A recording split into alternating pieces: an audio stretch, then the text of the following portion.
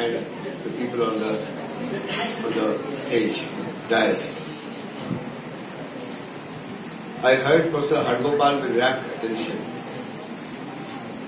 Although I do not know Telugu, but his body language, his feelings, emotions, and emphasis on different phrases which he used, construction of language which he had, was so convincing that I think I understood him fully. One of the finest discourse on politics of education I've heard. Wonderful. And after having heard him, I started doubting the utility for me to speak after listening to him. There's no need for me to add anything. But you're giving me this responsibility, and you are being told that it's very important for me to speak. So I'm speaking, but with not adequate conviction in what I'm going to say, because I've heard Prof Sadgopal. He said everything which I wanted to say. Especially his emphasis on distinguishing between merit and non-merit, and just highlighting those ideas. And the way he talked about social relationships and relationship with education. These are the fundamentals of understanding what is wrong with our education system and how to rectify our education system. I begin with an ancient story, more than 2,500 years old, when I begin with an ancient story, maybe more than 2,500 years old, when one of the greatest teachers of the world was talking to his student, and student was questioning his teacher. The teacher's name was Gautam Buddha, the student's name is Ananda. Students like you sitting there. Ananda questioning his teacher, Gautam Buddha, expressing his disenchantment for not having women joining the sanghas. They were male sanghas, Purush sanghas, but not women sanghas. So he questioned his teacher. He said, why is it that you have not encouraged women sanghas? The sanghas were the organizations where the message of Buddhism was understood, internalized, analyzed, and then taken to the masses. It was a program of mass education, mass political education, against a caste system, for equality, for getting rid of discrimination from society. It was a great political education program of those years. So Gautam Buddha defended his stand for not including women. And he gave several reasons. Without reasons, he could not have convinced his student. Because reason was the very basis of discourse which Buddha was promoting, reasoning. So he gave his reasons. Ananda was not convinced. He kept on questioning, insisting upon his question, that why not women sangha? What you are saying is not convincing to me. It's a great dialogue between the student and the teacher. Something which we are missing in our higher education system today, missing in our degree colleges and our universities, because nowadays things are much worse than they were earlier since independence. Now if you raise too many questions, you are charged with sedition, Deshdroha. The moment you raise questions, you are called Deshdrohi. I am talking of the age of Buddhism, when asking questions was organic part of education. Debating issues was organic part of education.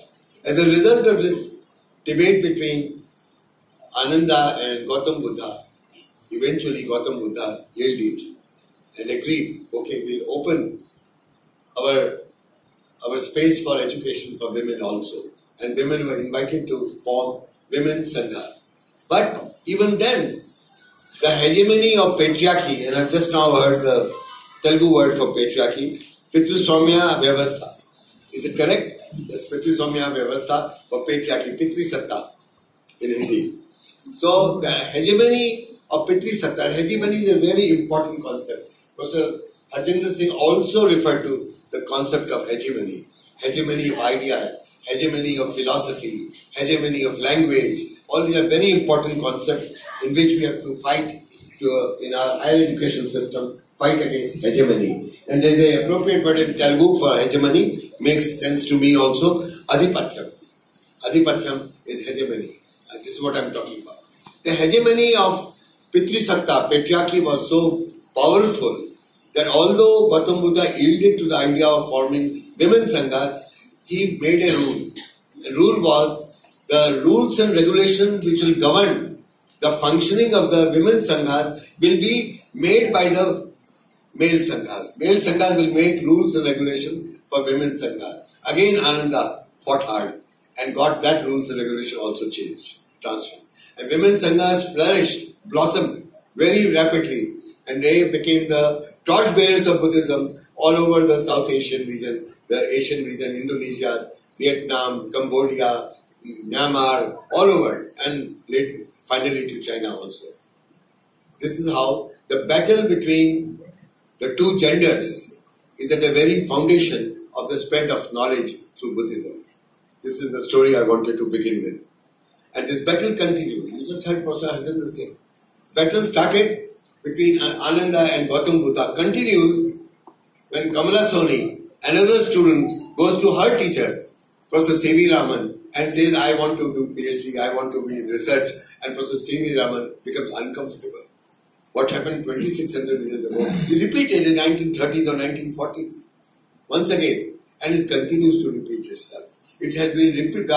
The gender hierarchy expressed through patriarchy, it continues to reproduce itself as the education system goes ahead. We have not been able to demolish it.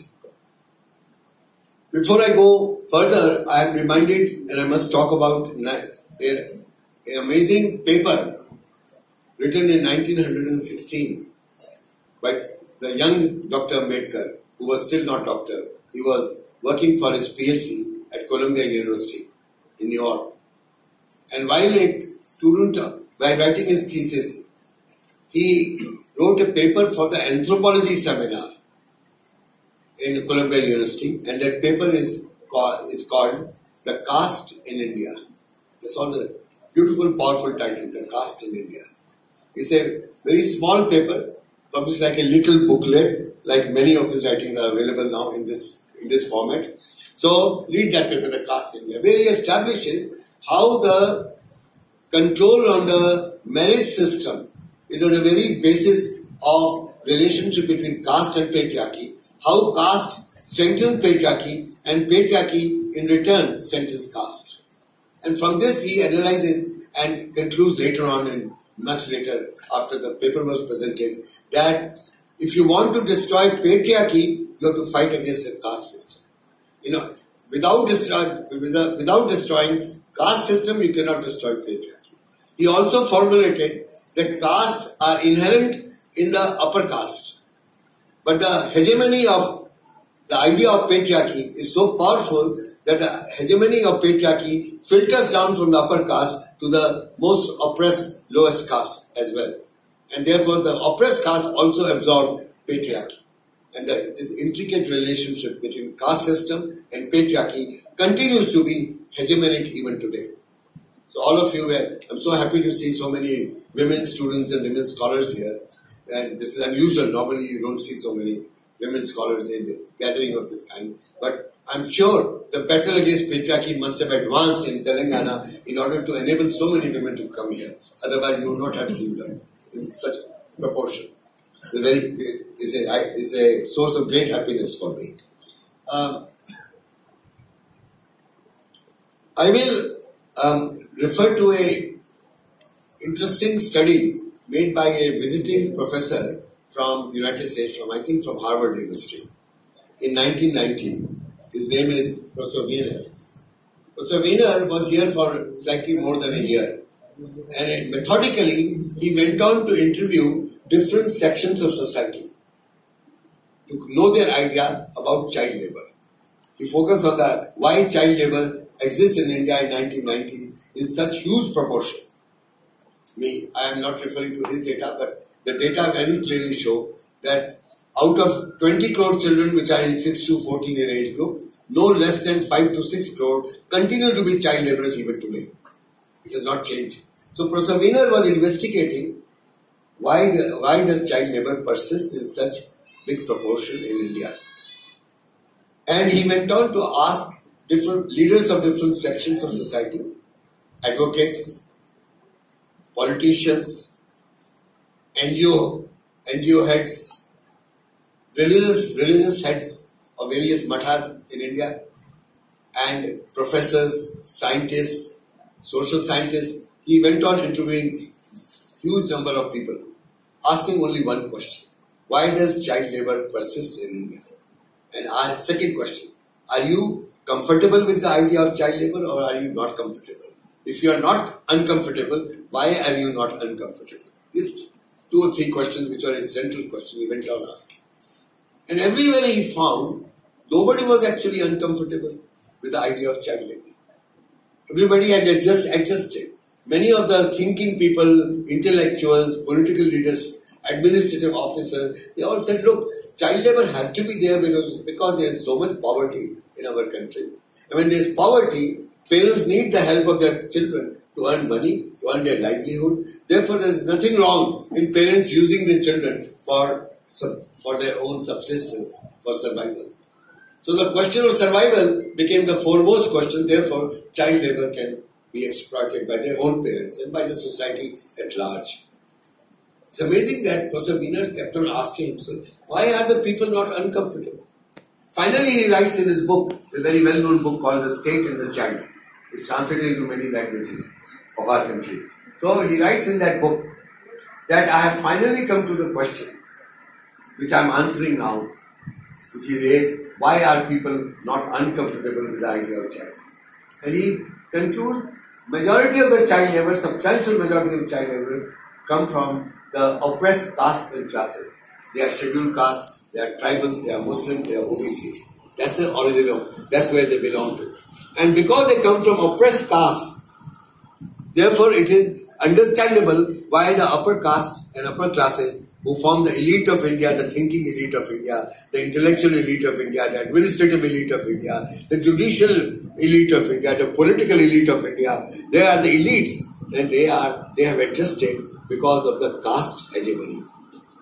They have no problem with the caste law. Nobody is really bothered. They all think poverty is the reason, and poverty cannot be banished, therefore you continue to adjust with child labor. Even today, we continue to adjust with child laborers. They are not part of the school system.